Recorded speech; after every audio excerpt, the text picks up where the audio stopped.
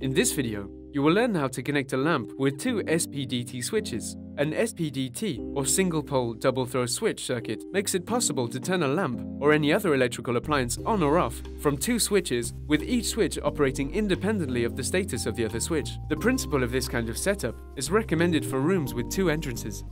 Please note that this connection is made on a specific installation that has a provision for a SPD switch, with conductors that are the same color, which function as carrying wires. Before any electrical intervention, please turn off the power for the network concerned. To connect a lamp with two SPD type switches, you will need a wire stripper, a screwdriver,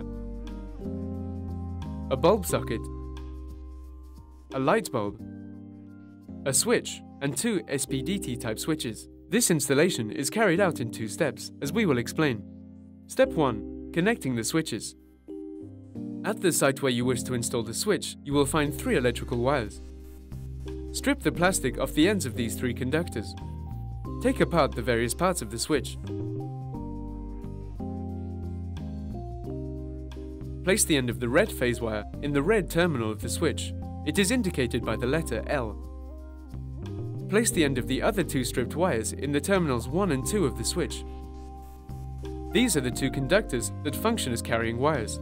They will make the liaison between the two switches. Verify that the wires are attached tightly by pulling on them. Put the switch into the casing. Tighten the screws in the switch to attach it to the wall. Replace the casing. Repeat this operation for the second switch on the other side of the room. Step 2. Connect the light bulb. All that is left to do is to connect the switches with the bulb socket. To do so, please watch the video, How to Connect a Simple Switch. Screw in the light bulb. To learn more about the installation of a light bulb, please watch the video, How to Replace a Light Bulb. You now know how to connect a lamp with two SPDT switches.